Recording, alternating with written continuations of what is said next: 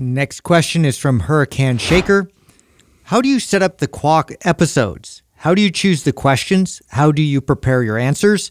And when do you find out what the questions will be? There's very little. Right. Are we going to be real honest here? Yeah. No, I think it's important because I think we don't cherry pick questions. It's really extremely random.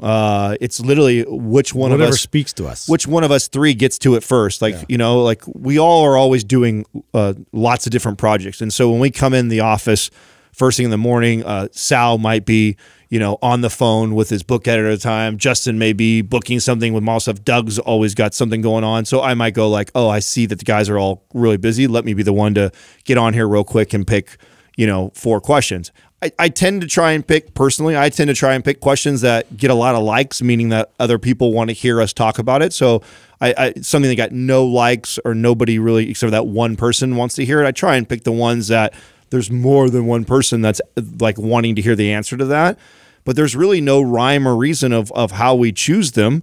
We do, and then the other guys don't know. Like these questions that we have right now, I picked these this morning. Sal and Justin got 0 time to prep. No one has time for prep, so we don't prep our answers. No, I think that there may be some benefit to prepping a little bit, just looking at the question 5 minutes before, so you can kind of get your what you're going to say organized. But really, I like the fact that you know what comes out is our first experience. So it turns into a good discussion. By the way, for those of you who have never asked us a question for these episodes, it's super easy. You go to the Mind Pump Instagram page. It's Mind Pump Media. And then go to the QUAH. It's QUAH meme.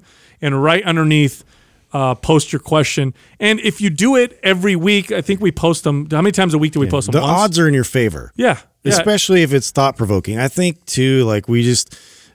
we revisit a lot of like similar topics, but if we've done it like recently, we try to avoid like the redundancy of it. But I know people get something out of us going back over a topic in more depth. So we look for opportunities to do that, but mainly it's interesting questions. It's ones that are like thought-provoking or, you know, obviously related to health and fitness. Those are the best. Yeah, and here's the other thing too.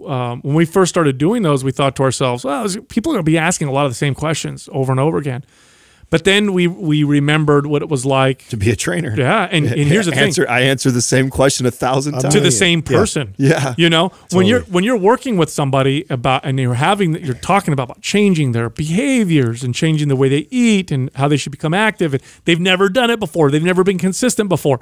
It's a lot of over and over again conversations, many times said differently, maybe introduced differently, using different examples, telling different stories, and eventually the person really understands what you're trying to say. This is just it. Like this happened many times in my career, and we see this happen today still with these QUAHs. Like if you're somebody who's listened to every single episode since day one, you pretty much know our stance on everything. But every time we have to revisit something that's similar to something we've talked about before, somebody shares something different, or we convey the message a little bit different.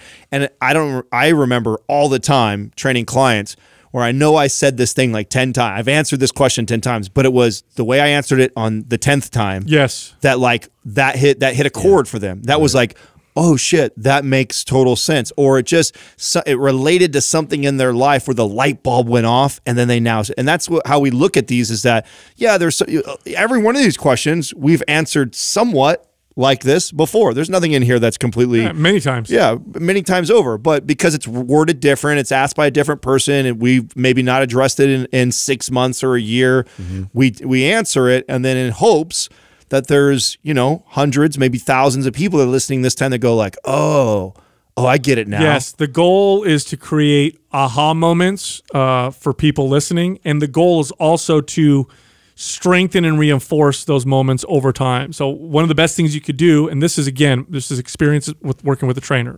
working with clients as a trainer, is this. You listen to the podcast, listen to the questions. If you see that the same question comes up, keep going, keep listening over and over and over and over and over again. And what will end up happening is little by little, you will change the way you think about yourself. You will change the way you think about exercise, and not just from a outside, oh, I know this answer, I know what they're going to say, but I mean really knowing and adopting it as part of how you treat yourself, how you exercise, and how you feed yourself. And so that's really the goal with these questions. And so if you haven't asked this one, go to the Mind Pump Media official page, post questions, and if you do it every week, I guarantee at some point we'll pick your question and answer it for you.